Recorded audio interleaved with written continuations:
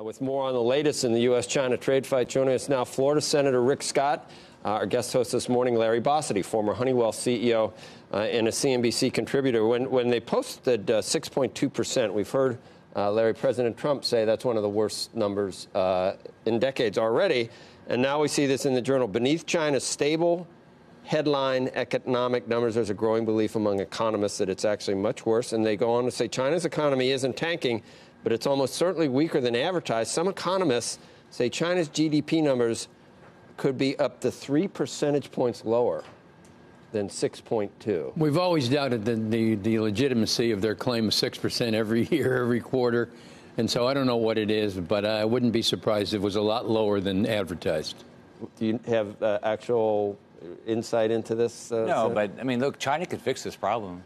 She can do this, stop stealing technology, let the people of Hong Kong have the rights that he agreed to, stop selling fentanyl in this country, open up their markets. This is all Xi's problem. He's causing all this. Well, okay. But I guess my next question was just that those are good talking points and everything else. But the question is, you see what's happening with capital spending here, and you see that there at least is the notion that corporations and managers, the uncertainty is causing them to pull back a little. We're only 2% from the highs in the stock market.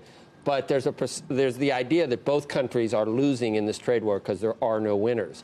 Would you say that we're actually getting a leg up from this data and we'll be in a stronger position to get what we need, Larry, or not? I think, Joe, it changes day by day as to who has the leverage and who doesn't. I do think it's detrimental to both countries. You begin to see it in the softening of our U.S. economy. And the question is, how's it going to get resolved ultimately? And it's necessary, it seems to me, for Trump to have a leg up in terms of the next election to get this behind him. And I'm not sure it's easy to do. Senator, would you say we definitely have a leg up? Well, I never believe we'll get a deal done. I don't believe they're going to change. And so I think this is going to continue on. I don't think Trump will get anything done. Because what you're saying are minor things, are massive issues from their perspective. They're not going to stop stealing technology. They're not going to stop selling the fentanyl. They're not going to, militarize the South China Sea. They're just not going to change. You don't think that both parties are going to claim some type of big... It'd be nice. Wouldn't that be great? What happens between now and... Okay, so October, we're going back to the... Don't you think... But if nothing's going to change, then is this worth it? Right? Oh, absolutely. There's plenty of American companies that are doing better. They're doing better because they, you have to be able to buy their products, competing against somebody's, with all the tariffs. Yeah, there's plenty of American companies that are getting better, but some companies aren't. I mean, but if you look at this, if we don't fight now, when are we going to fight? I mean, there's going to be short-term pain. But it sounds like you're saying you can't win the fight. You can if she would come around and do something rational. I just don't what do believe you think will cause him to do that? You don't think he will? No. What's the consequence if there's no deal here? I think the consequences are that there's some American companies that are going to do better, and there's American companies that are going to do worse. But overall, look, our economy is doing better than theirs. Which American politicians are going to do better and which are going to do worse? Which politicians are? If there's no deal, you don't think that affects the 2020 presidential election? I mean, look at our economy right now. It's continuing to fire on all cylinders. You just talked about Amazon. They're doing it fair because it's hard to find workers. I mean, we're on a roll right now in this country. But Senator, just one issue. You said, it'd be nice if everybody could come together and just come up with some sort of a deal, even if it's not the structural changes that we're seeking. You'd rather this whole thing just kind of go away?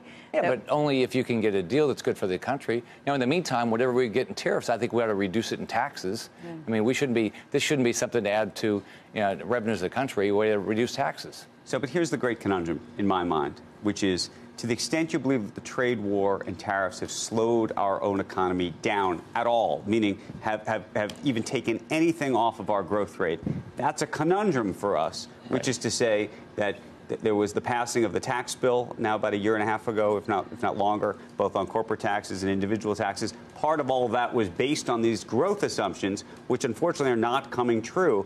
I'm not sure they ever would fully come true, but they're made much harder by approaching it the way we have thus far. And so the question is, do you approach it at all? I'm not suggesting you don't, but maybe there's something to be said about the approach, which is rather than do it as a bilateral effort, would have we been better off, this goes back to TPP, or going back to some other approach where you would have had other people join in and maybe could force the issue in a way that you think that she would actually... Andrew, they just won't. I mean, look, I appreciate that Trump is at least standing up for jobs in this country. I mean, that's what we're doing. We're fighting over. Do we want manufacturing in this country or not? Do I believe Europe's going to ever stand up? No, I don't believe they are. So we can all say we'd like everybody to come together and kumbaya and agree what we're going to do. They're just not going to do it. You would say the growth has been, I mean, the way it was just characterized, that we did, what, 2.9%? Yeah, we're doing way better than we had been. It was about 40% above where we were. You can't find workers now. And look at how great this economy is. So everybody acts like we must be some problem. I can tell you, if you're any businessman I talk to, they can't find workers. It's great what's going on. Look at Amazon. It's great what's going on in this country right now. Would I like there not to be a trade war? Yeah, but I'd like them not to keep stealing our technology. Don't sell fentanyl in our country. I mean, they're not going to do it. So, Larry, what happens in October at the next round, do you think? Well, I think there's a lot more discussion. It is interesting to see to what extent China's suffering from this. I don't think it's been well documented. To the extent that they're suffering to a large extent, they may come to the table. I don't think much will come of it. To the senator's point, I think there'll be a point where both teams will declare victory. That's what I mean. Very little will change. Yeah. But I think that's within the realm of the possible, and I would think it'd probably happen early next year. Then do we need to revisit it in the next administration? Absolutely, we do. I mean, we've been ripped off by these people. Come on, let's be honest. For years and years. And you're going to have to sustain some pain in order to correct it. But on the other hand, I think we'll make some progress this time. But to your question, I think it's just the beginning of the next round when this one concludes. So they don't check with you when, like, you don't know whether there was a phone call or just overtures to Mnuchin, or you don't know any. Do you know any of the behind the scenes for what happened a week and a half ago? I mean, I talked to President Trump about it. He's optimistic. Yeah. But I mean, I don't. He says China really wants to do a deal. Do you believe him that China really wants to do a deal? Yeah, they'd like to do a deal, but on their terms. I mean, they're not going to agree to stop stealing our technology. That doesn't sound like a very big ask. Does it stop stealing our technology? No, we're not going to stop stealing your technology. Didn't they in January say they're going to buy our soybeans? Yeah. They couldn't even. That's something and they were going to stop simple. fentanyl, It's a commodity too. product. Just buy it. They couldn't even do that. There's nothing they do that they ever agree to in the end. Wow. All right, Senator.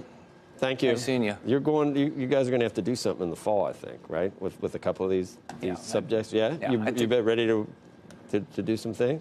No, it's a pretty dysfunctional place right now. Stuff's not working really well up there. The whole town, I think.